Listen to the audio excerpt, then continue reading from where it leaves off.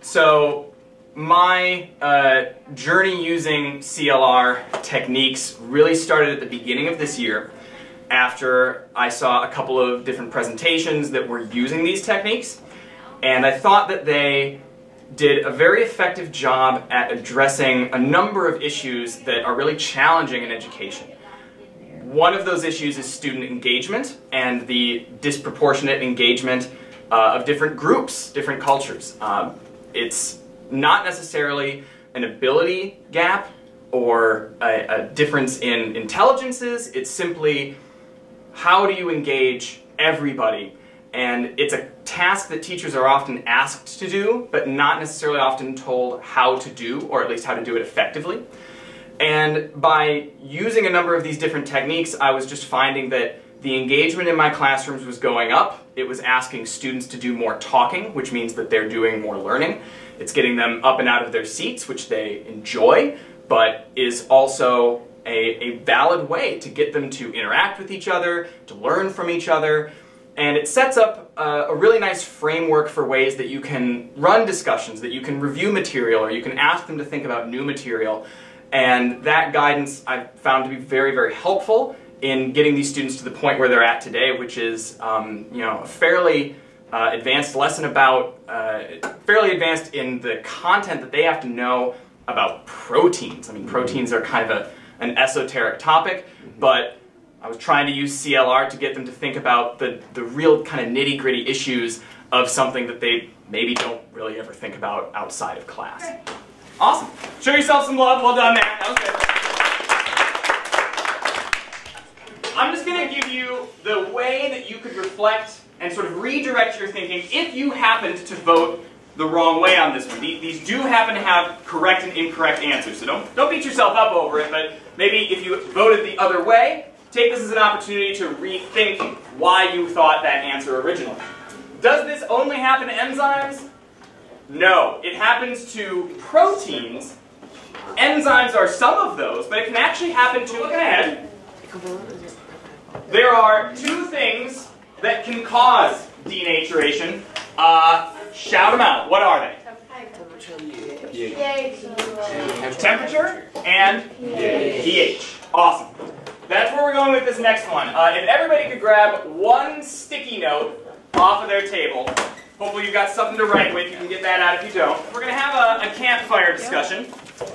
We practiced this yesterday. It's a way of sort of organizing the discussion that we're about to have regarding these two factors. So we've established temperature and pH. Those are both ways that you can cause denaturing of proteins. On your sheet of paper, I would like for you to take a shot at explaining why it is that changing temperature or changing pH, feel free to pick one of them, it affects some levels of protein structure, but not all of them.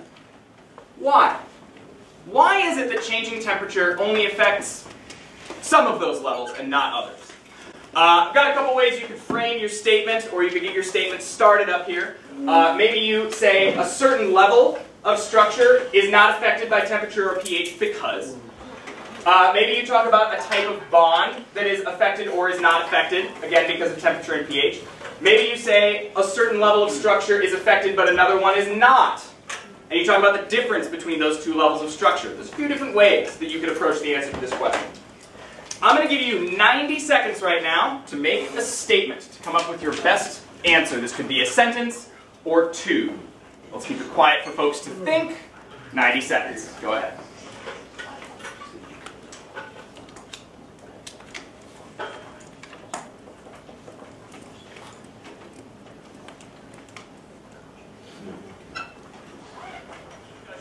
Who starts it? The person at your table who is physically furthest away from me. That's how we'll start. If you're the furthest away from me right now, you're going to go first. To recap what we're going to be doing, we'll go around counterclockwise, just go to your right. I would like for you to put down your sticky note on the campfire and share what it says. What was your answer to this? You go around, everybody shares their answer. The second time you go around, you are reflecting or responding to one of the statements that's already on the campfire. Maybe you have a question about it, maybe you'd like to clarify it, maybe you agree or you disagree, but I would like you to discuss one of the ideas that has been presented. We'll go around twice. Please indicate to me when you are done, when you've gone around twice, show me that your group has finished by creating a little bit of thunder, having a little earthquake on the tables. Alright? Go ahead, start the campfire discussion. So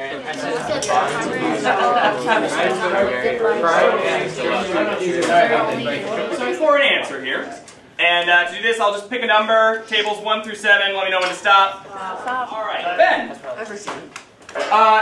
Ben, what did you have as your explanation for why some levels are affected but not others? Okay, so I said that primary level of structure is not affected by temperature or pH because the covalent/peptide bonds in primary structure are too strong to be broken by the increased motion and or bond interference that is caused by temperature and pH. But we're going to do kind of a version of musical chairs here. And your job is to stop when the music stops, but no chairs. You're actually not going to sit back down. You're going to stay standing because this whiteboard, there should be 2 at each table. Each whiteboard is 2 chairs. So 2 people per whiteboard. You want to pair up at a whiteboard. As you are walking around, please make your way up here. Grab a single marker per person. I will pass out the erasers to the different tables.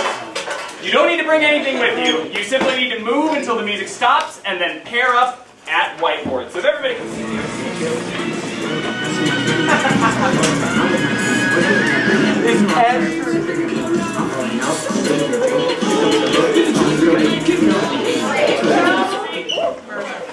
or a whiteboard, I should say. Actually, flip those down.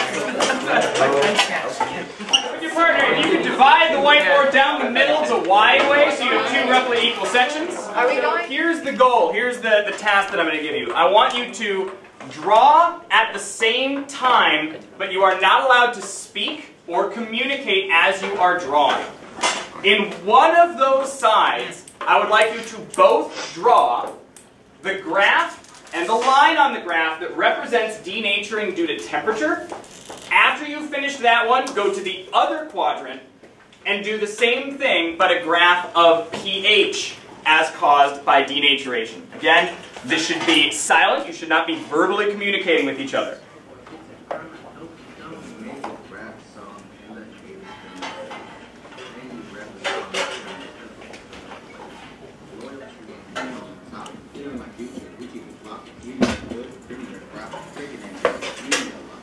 Show them to everybody. See if yours agree with theirs. What's it looking like? What are we doing here? Okay. Alright, good stuff. So, hopefully your graphs look something like this. And I'll just do a quick extension here. I wonder if you labeled your axes. If you don't have a silent appointment, you can put your hand down when you have found one. Waiting for all folks to have one. Alright, hey, so how you would annotate these graphs, or I'll put that another way. How do you explain the shape that that line on the graph makes? And you are done. Go ahead. Yes. Okay, so when temperature reaches its optimal level,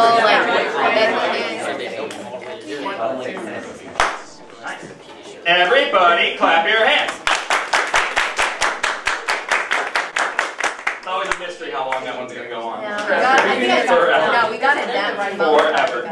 Alright, so I'm looking for a couple answers from a couple people. I'll just call out some names.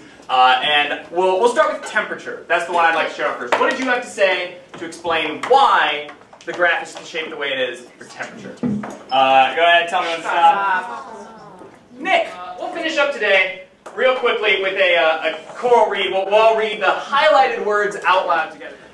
As temperature rises, there is an exponential increase in enzyme activity as a result of increased kinetic. I think that what went well was the students were in a place where they were processing the information that we've been looking at in class in some new ways. And in my assessment of it, they were doing that successfully. Yes.